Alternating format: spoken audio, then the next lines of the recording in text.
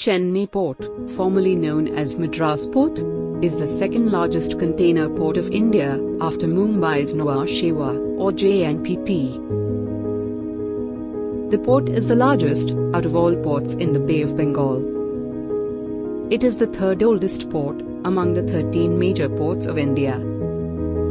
The official port operations began in 1881. It is an artificial and all-weather port with wet docks. Chennai Port was a major travel port, but later became a major container port post-independence. Chennai Port is the only port on the east coast of India, with a cruise terminal. The other ports that have cruise terminal are Goa, Kochi, Mumbai, and Manglore, all in the western coast. Chennai is a hub port for containers, cars, and project cargo, in the east coast of India. The port has two container terminals, run separately by DP World Private Limited, and Singapore's PSA International Private Limited. The combined capacity is about 2.8 million standard containers a year. Both the terminals have a robust railway network, to the inland container depots. The port has a terminal shunting yard, and its own railway operations, inside the harbour.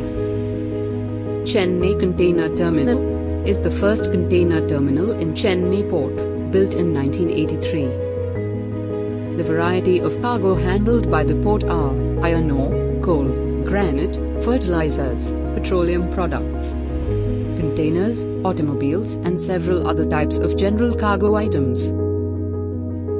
The port handles around 8 million tons of coal.